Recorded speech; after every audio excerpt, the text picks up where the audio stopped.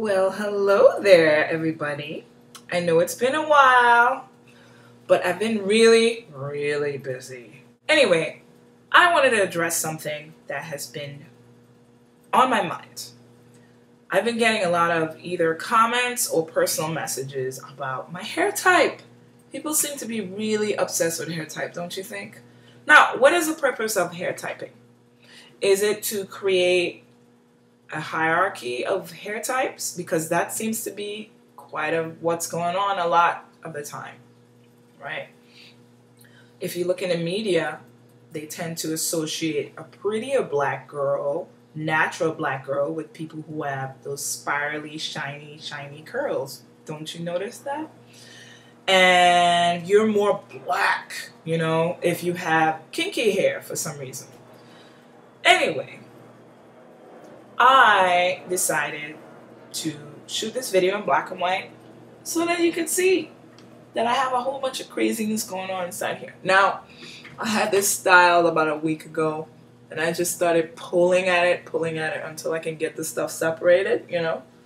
And I've been spraying it with water like all week. You know what? I've been very lazy with my hair this week, I have to tell you. It's my first week off of school, and I just don't feel like doing anything, to tell you the truth, you know? But this is kind of closer to, this is like what my hair is like. Like fresh out of the shower, it tends to kind of do this, you know? But there's a lot of stuff going on in there. I did some little drawings of what some of the things that I see my hair doing, like when it comes out in the comb or in the shower or whatever, like, you know. And here are a few of the types that I have, okay? This is what the back of my hair looks like.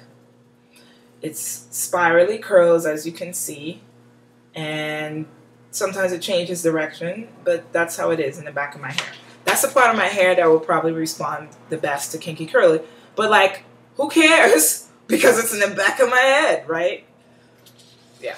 Well, then there's some other stuff that's going on in my head. And sometimes it looks like this.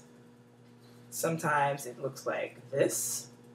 That's like probably the section just above the back of my hair, right? And then sometimes it does this. This I tend to find at the front of my head. This is like the madness that goes on in front. No particular pattern. Each strand is is different, you know. So it could do something like, for example, I can have like this going on.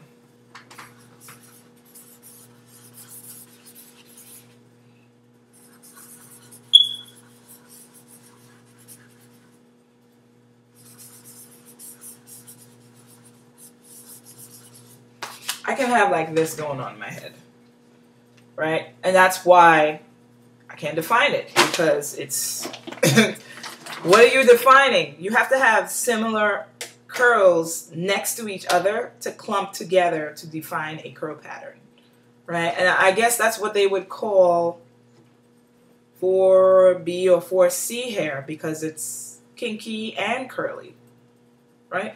But anyway, then there's parts of my hair like this. That's like this middle section here tends to be like that, right? It's straight up and down waves, but it's not one kind of wave. It'll have these 3 different types of waves all together. So some parts stick together, some parts don't.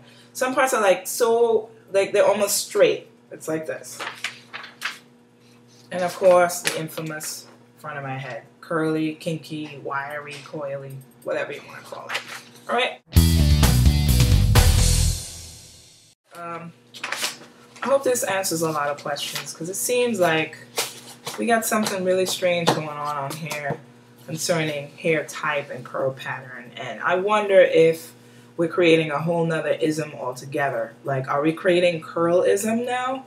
We had racism and colorism. Is curlism going to be our next new issue among us black people? What's that all about? You know, I think we need to celebrate all our individual curl types. And you know what? Doesn't matter what curl type you are. If you have stuff that's consistent in your one head, good for you. Kudos to you, because it's going to make your life a lot easier. The only thing I think it's probably beneficial as far as like having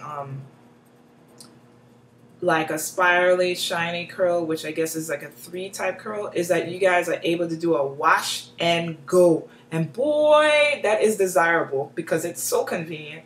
You wet your hair, you throw some gel up in that jammy, and you're good to go. But when you have like 3 different types of patterns on your head or whatever, that's really hard to do because some of the hair responds, some of it doesn't respond. So you could do all this work and then still end up with a crazy mess. I never thought about my curl pattern before I joined YouTube.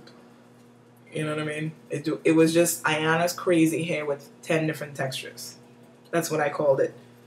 You know, if I had to put myself as one type, it would be type 4R, rebellious, not wanting to be defined. Pretty much. But you know what? I'm learning to embrace my crazy mess. This is what it is. This is what it's all about. You don't like it. My boss doesn't like it. Well, this is who I am. I came out of my mother's womb like this. I've always had this hair. You know, I'm going to do a history video of my hair just so people could see the different stages I went through with styling or growth or whatever it is. And you know what? I'm working on a song. It's called Beautifully Mine, and it's all about celebrating all the little quirks that we at one time may have found to be undesirable or not beautiful. And the chorus goes, but that's fine. That's the way I was designed. Every freckle, curl, or line. It's fine. Refined and beautifully mine. And that song's all about the different quirks that I may have found unbeautiful at some point. So my advice is celebrate who you are as an individual, whether it's 1 curl pattern or 10. Just celebrate who you are. Don't obsess about it. See you guys.